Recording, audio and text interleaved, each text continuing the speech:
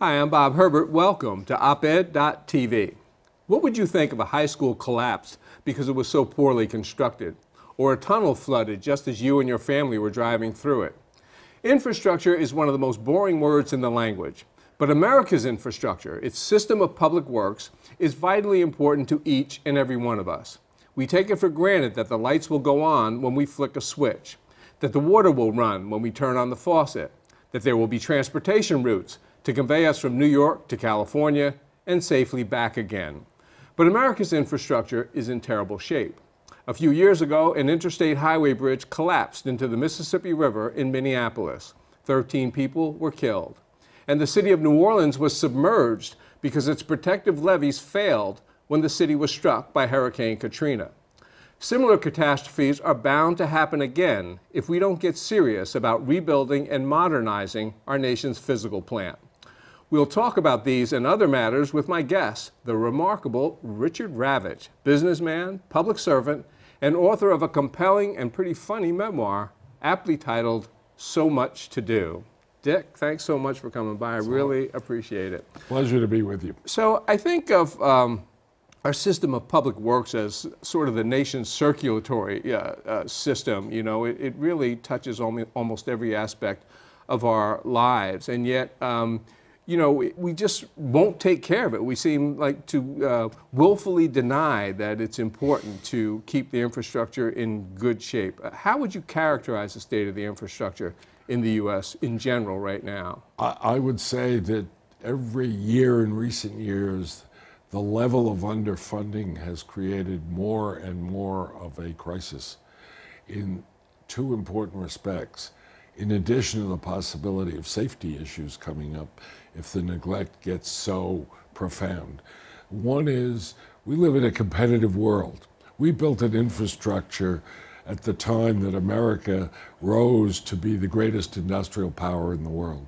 We built a railroad system and a road system, and we had ports, and we exported goods that other people around the world didn't make.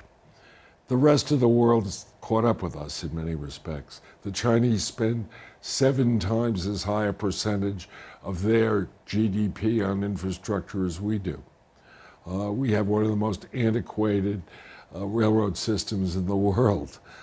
Some make a joke and say that's because we won the Second World War and didn't have to rebuild everything like they did in Europe and Asia. But the truth of the matter is we're suffering. It is historic fact that about 85% of all infrastructure expenditures are made by states. It's only in recent years that the federal government has begun to put money into supplementing what states spend, and now that they've run out of that. The infrastructure is so vast. I mean, it's so much more than just roads and bridges. It's the electrical grid. It's our public buildings, school buildings, and that sort of thing. As you mentioned, ports and levees and that sort of thing.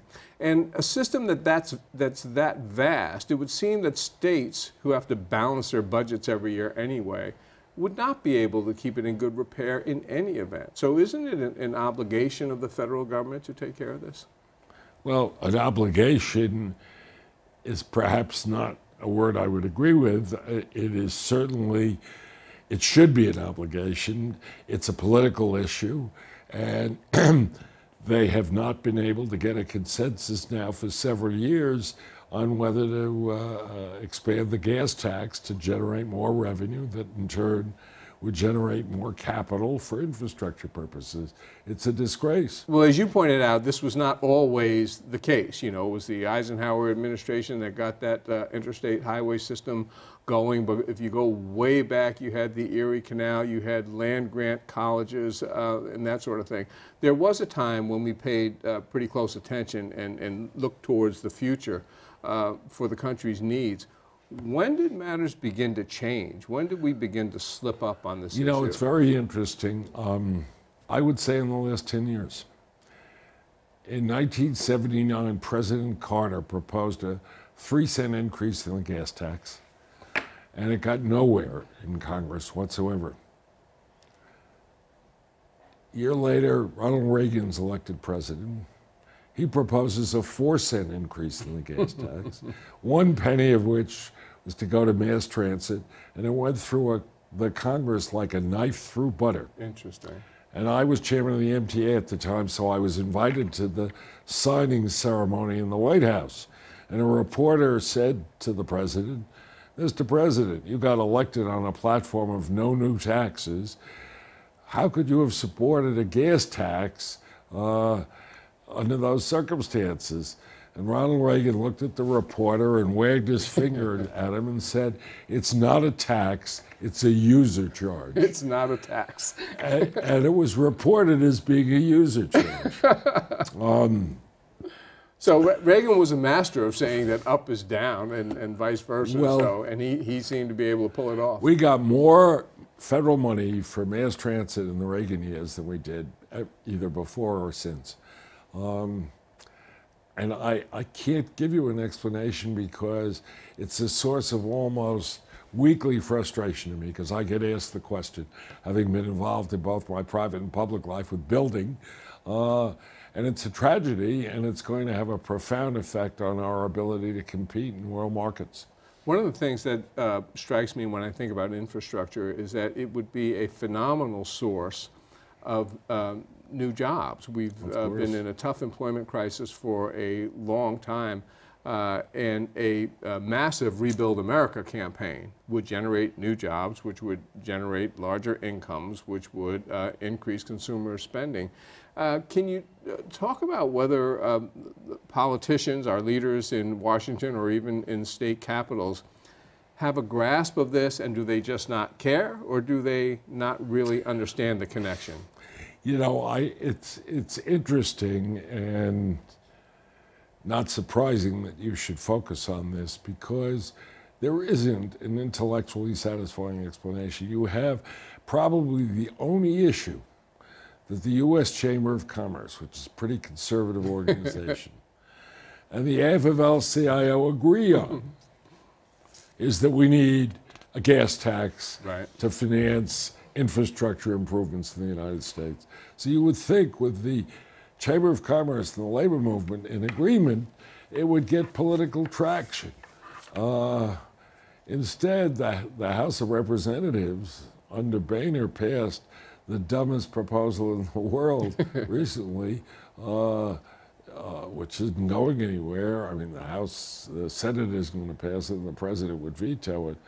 But the idea that somehow if you diminish your pension payments, the money, in other words, not meet your full obligations with respect to public pensions, you then would have money to give to infrastructure. I mean, absolutely silly on its face. To the average citizen who takes for granted that a bridge will be safe, that a road will get from point A to point B, it doesn't quite move them as much as an issue of whether there were going to be teachers fired in their local school district, or whether firehouses were going to close, or cops were going to get reassigned. It doesn't, because nobody sees it as a sort of imminent issue. One of the reasons you know so much about this is because you've devoted so much of your life to public service. You know a lot about this and so many other matters. And so let's get to a little bit about your background. I mentioned your memoir, and it's called, the full title is So Much to Do, A Full Life of Business, Politics, and Confronting Fiscal Crises. And you've always had a passion for public service, and you've served as Lieutenant Governor of the state of New York, you've been MTA chairman, you were intimately involved in New York City's terrible fiscal crisis back in the 1970s. You came out of a family business that was quite a wonderful concern. What drove you into public service? You know, I grew up in a family that worshiped Franklin Roosevelt. They sent me to a very progressive school smack in the middle of Harlem. I worked as a kid, volunteered to help in a church on Morningside Avenue. I guess I believed in all of the vision and goals that were set out for America in the 30s and the 40s, and I never changed that. I described the thrill of having lunch with Eleanor Roosevelt during the 1952 campaign, where all she talked about was the United Nations and peace and ending segregation. You know, I was going to ask you about that lunch. Weren't you a college student at the time? I was. How does someone who's a college student get to have lunch with a former First Lady? I was co-chair of Students for Stevenson in 1952 election, and we sent a letter to Mrs. Roosevelt asking her to come and speak. And to our surprise, she answered it and said to please call so-and-so her secretary, which I did. And I don't know how I had the nerve to do it, but after we agreed that Mrs. Roosevelt would come to Columbia at 2 o'clock one day, I said to the secretary, might I take her to lunch first? And the secretary said, just a minute, I'll ask her. And she said yes. Try that today. Oh my And God. I ended up, I was in a quandary because I couldn't see sort of hailing taxis with Mrs. Roosevelt. goodness. So I borrowed my mother's car and then asked my mother, where do I take Mrs. Roosevelt to lunch? And she gave me the name of a little French restaurant. And without thinking it through, I picked Mrs. Roosevelt up and went to the restaurant, which was in Midtown on a weekday. And I figured I couldn't care less whether the car got towed away or anything. But there was a neighboring doorman who intuited my dilemma and said, don't worry, kid, I'll watch the car. And Oh my goodness. I had the most thrilling experience of a lifetime. You know, obviously it's a big deal if you're going to lunch with Eleanor Roosevelt. But did you like her? Did you you know? She was an extraordinary woman. First of all, she loved young people. I subsequently met some of her, one of her granddaughters is a good friend, Kate, and I knew her son Franklin, who was in New York politics a bit.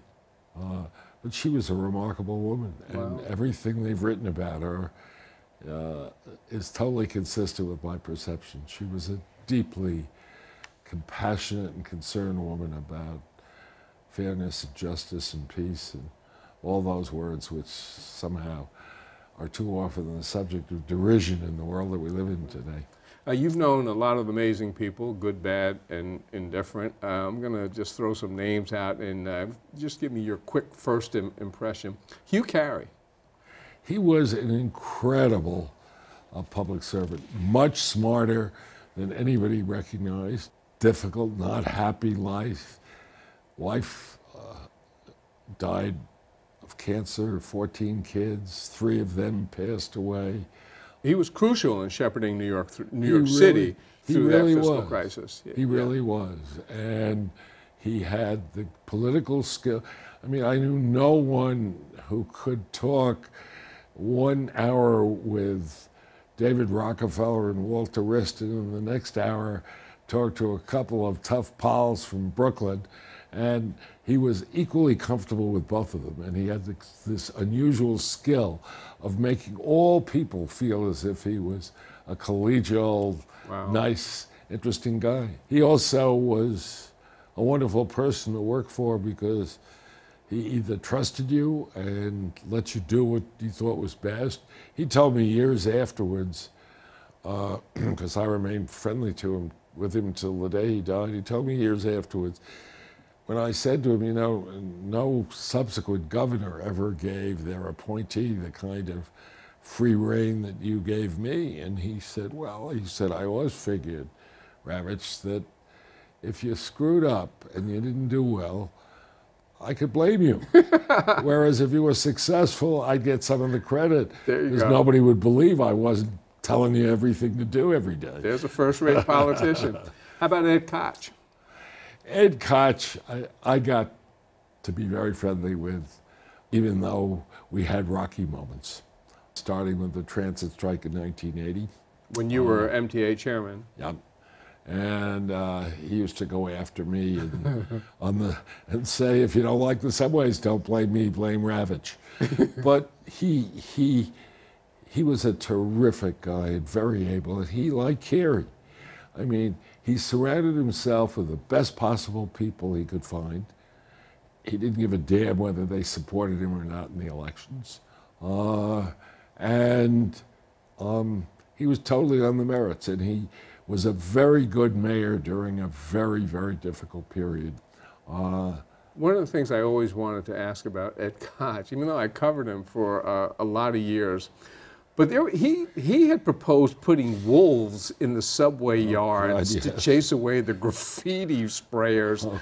I want to know, was that just a public relations gag, or was he serious? Oh, he was deadly serious. Wolves. Bob, you can't. He used to publicly denounce me for not putting wolves in the subway yards and not arresting the graffiti artists. And I finally had so frustrated that I finally had the police arrest a couple of graffiti artists. And nothing ever happened afterwards. And I called the district attorney in the Bronx. Right. And I said, why don't you indict these guys? The mayor's on my back constantly. And he says, don't pay any attention to the mayor, for Christ's sake. He said, I don't have enough people to type out indictments of people who commit serious felonies, and you want me to indict a couple of kids who smeared up a subway car? But he finally accommodated. He was a nice guy, and he finally indicted them. They went to court, and the court didn't do anything. And I called the presiding judge of the criminal courts, and I said, couldn't you at least fine them or something, because Koch is saying that it's all my fault. And he said, you know, I like Ed Koch, Dick, but he's a blowhard. He said, have you ever been to Rikers Island? I said, no. He said, I'm going to take you one morning. So he took me at 6 o'clock one morning on a tour of Rikers Island. He said, would you put a 16-year-old kid here whose only felony was to paint a subway car? I said, no, I would not, Your Honor. It's like going to school for crime, going to Rikers Island. Further deponent saith not. But I'll tell you, the funny part of this is that I had lunch with Ed half a dozen times a year in the last 10, 15 years. And that issue always came up. Is that right? Absolutely. He conceded everything else. He wouldn't concede that. But he never got over the fact that he said, Dick, you don't understand. He said, wolves don't harm children. Oh, my goodness. A story that was not funny is that when you were MTA chairman, somebody wanted to shoot you. Tell us about that. There was two attempts on my life. I had to wear a bulletproof vest in public, which was not fun. And I don't know what to say. Fortunately, nothing happened to me.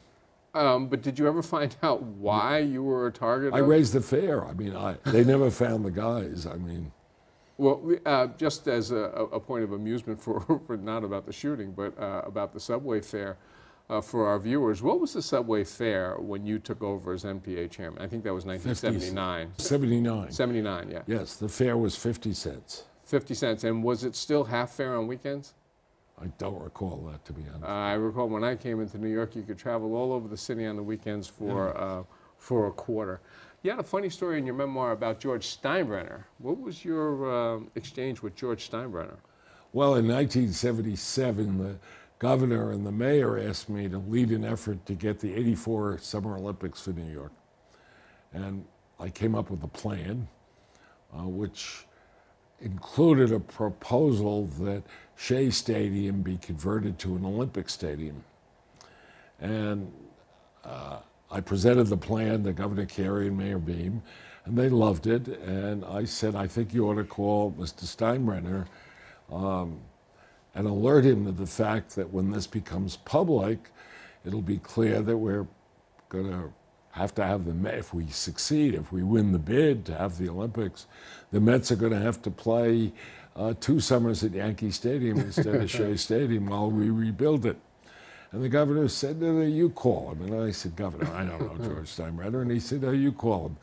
So I went back to my office and I called him, and he kept me on hold for quite a while. And I went through the whole story and said, Mr. Steinbrenner, the governor and the mayor want to assure you that they'll amend your lease on Yankee Stadium so that you will get all the additional parking revenue and concession revenue, and they would very much like to have your support. And there was a silence, and he then spoke to me in very unflattering language and hung up the phone. Steinbrenner, no deal. I mentioned your family business. It was construction.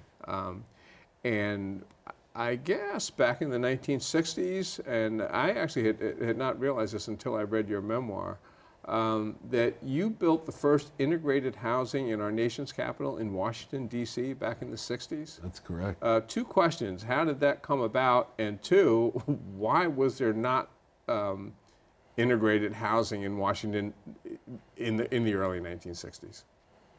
Well, you have to remember Washington is a southern city with an overlay of national politicians. I mean, I didn't think I was naive on these issues, but if you're talking about 1960... It was a totally segregated city. Yeah. My partner in that deal was Jim Scheuer, wonderful man who went on to be a congressman. His political values and mine were the same. And we thought we were both belonged to an organization called the National Committee Against Discrimination in Housing. So we decided we would do that. No real estate firm in Washington would put, when we were looking for somebody to be the rental agent, no firm would put their name on it because we insisted that it be open to people. Was the project ultimately successful? Oh God, yes. So there was money. Still there. I mean, I had to sell it a few years later, but I can't imagine what it's worth today, but many, many, many times what it cost. We don't have a lot of time yet, but you know, you talked about your values and your politics, and you were a liberal and presumably proud of it. That's changed. An awful lot of people that you would expect to be liberal today don't want to be known as liberal. They call themselves progressives, or they don't bring the subject up at all. Is liberalism something whose time has passed? No. I think it's, as a matter of fact, Bob, I think there's a resurgence happening. I think that given the employment issues, the number of people who are employed only part-time and therefore not eligible for benefits, I think the growing disparity in the distribution of wealth in this country, the fact that politicians have been deferring the cost of benefits that our generation is enjoying that have to be paid in the long run by our children and grandchildren are creating an enormous political backwash that the Tea Party is going to fade and a more rational, equitable set of values are going to emerge in politics again. Well, I'm right there with you, and I hope that you're correct. I wish we had more time. Dick, this has been wonderful. Thanks so much for being with us. It's my pleasure. We'll be back in a moment with a final word.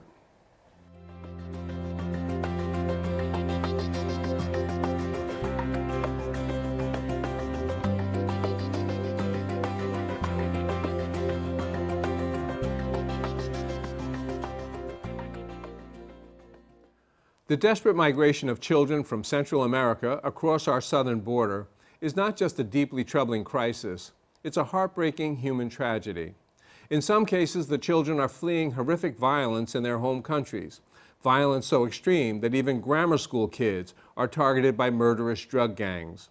Other children, some accompanied by their mothers, are trying to escape the ravages of abject poverty in areas in which the economy has broken down entirely and employment for their families is virtually non-existent. The response by some Americans to this terrible tragedy has been disgraceful. In essence, it's get them out of here, whatever it takes. We have to be better than that. The first step is to provide humane treatment for everyone involved. These are children, after all.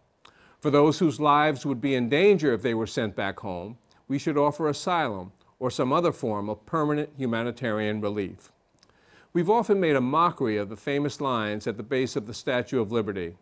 In this case, the huddled masses are frightened children, tens of thousands of them, driven into the unknown by intolerable conditions back home. How we treat them will demonstrate to us and to the rest of the world whether our glorious American ideals have any real meaning.